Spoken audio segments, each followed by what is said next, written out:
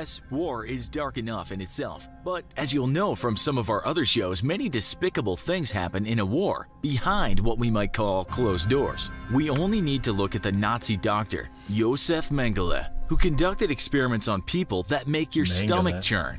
We might also look at the Nazi death marches, the massacres, the genocides, the torture of prisoners, and prisoners literally being worked to death. These things all happened during the Second World War, as did biological warfare and the testing of deadly agents on those captured by certain militaries. But today we'll focus on just one matter of total depravity during that war, in this episode of the Infographics Show, the horror of Unit 731. Unit 731 was the brainchild of the Imperial Japanese Army during World War II. It was a biological and chemical warfare research unit that conducted experiments on prisoners with the aim of developing deadly weapons. It's written that at its base in China, remember the Japanese were at war with China, around 3,000 men, women, and children were tested on. Most of these, we are told, were Chinese, but some of them were from the Allied nations, the Soviet Union, Korea, and Mongolia. The unit lasted until the end of the war in 1945, and it's written it had ample funding from the Japanese government. Okay, so this unit was developing dastardly weapons, and it needed to test those weapons on people first.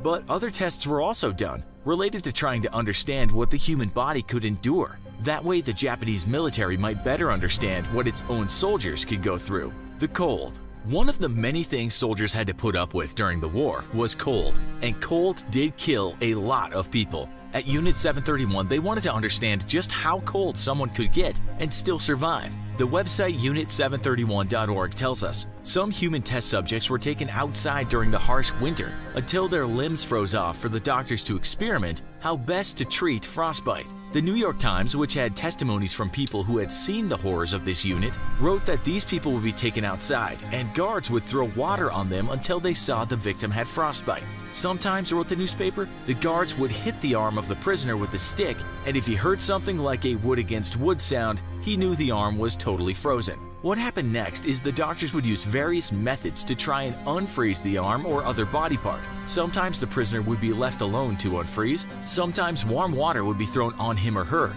and sometimes much warmer water. Warm water when you're already frozen?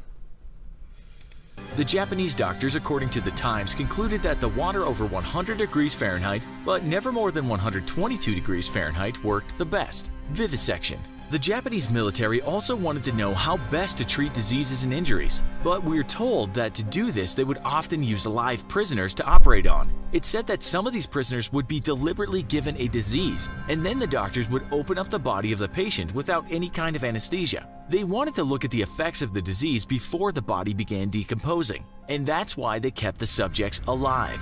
These people were called marutas or logs. The New York Times, with testimony from a former surgeon, said they just wanted to know what had happened inside. That man told the Times, "I cut him open from chest to the stomach, and he screamed terribly, and his face was all twisted in agony. He made this unimaginable sound. He was screaming so horribly, but then he finally stopped." This was all in a day's work for the surgeons, but it really left an impression on me because it was my first time testing pathogens. One of the major Your first time doing surgery?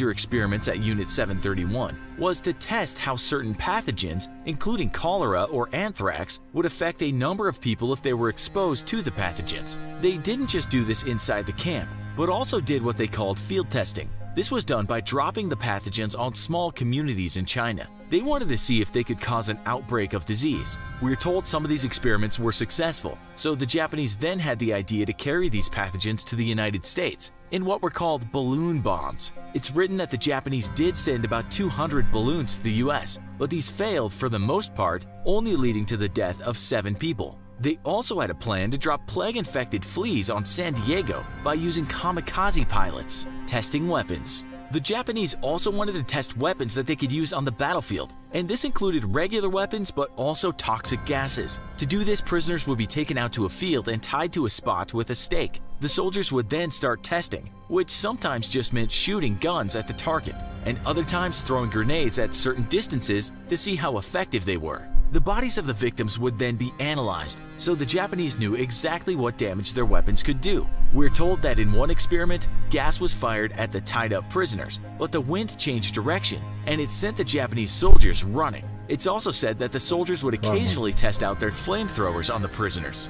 The pressure chamber and spinning. While Japanese people who had worked in the camp later recalled how many parts of prisoners could be seen in jars all over the camp, it's not always known how these people died. Perhaps one of the worst deaths was the pressure chamber. We're told that prisoners would be placed inside a pressure chamber, sometimes alongside another prisoner, and the pressure would be turned up until basically the prisoner's eyes popped and they eventually died. If that wasn't horrific enough, other prisoners would literally be spun to death so that the military could test centrifugal forces. Operations. The Japanese also wanted to have better surgeons, and those surgeons needed subjects to work on.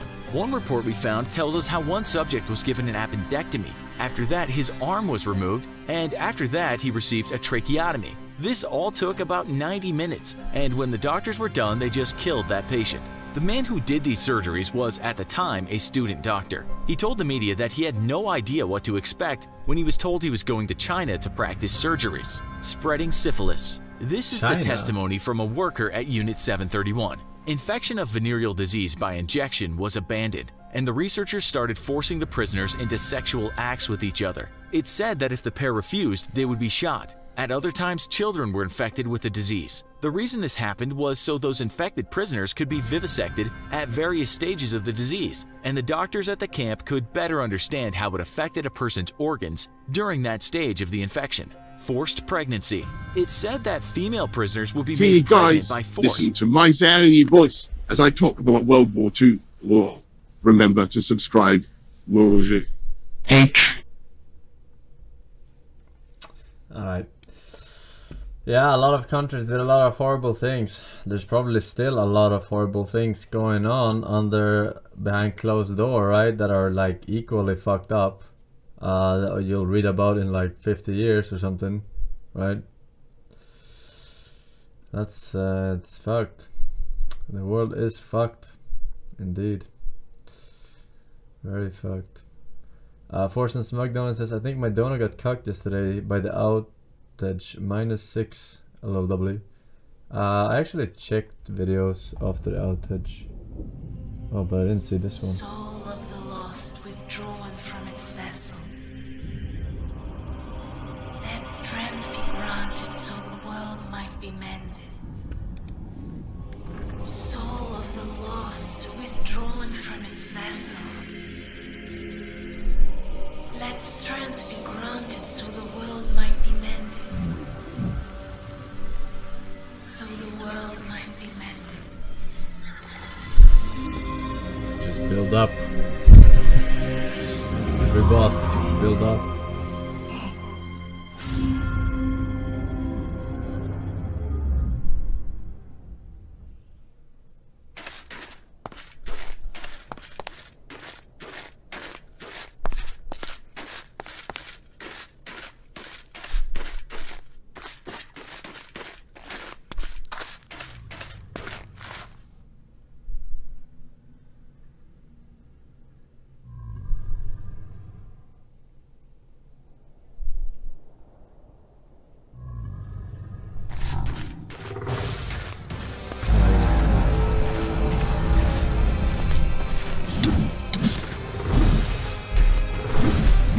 Nothing compares to the Minecraft torture feels bad, man. I was waiting for that one.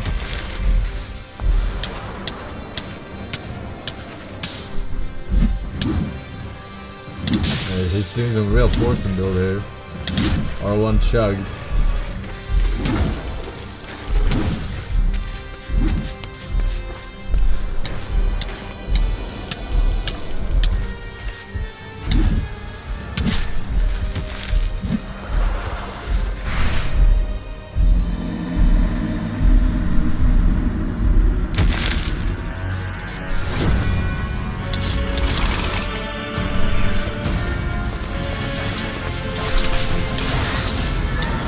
Are those like Dota Viper?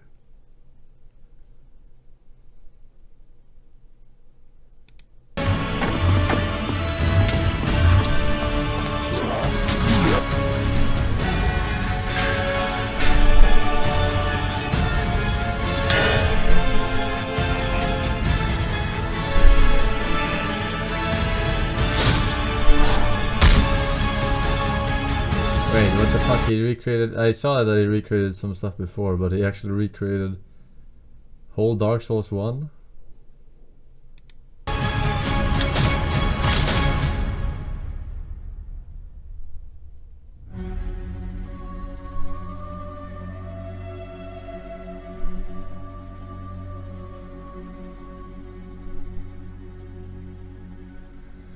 I mean,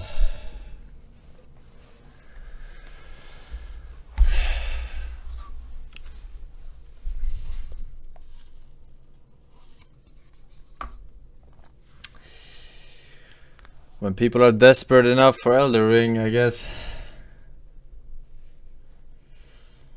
might be an option. Forsen Smug T time down at 6-9 and says today's the day, I believe. Of course you do. I've been fucking closer every single fucking day. Like, it's been right on there, dude. Every time we have at least one more attempt. That could have been it.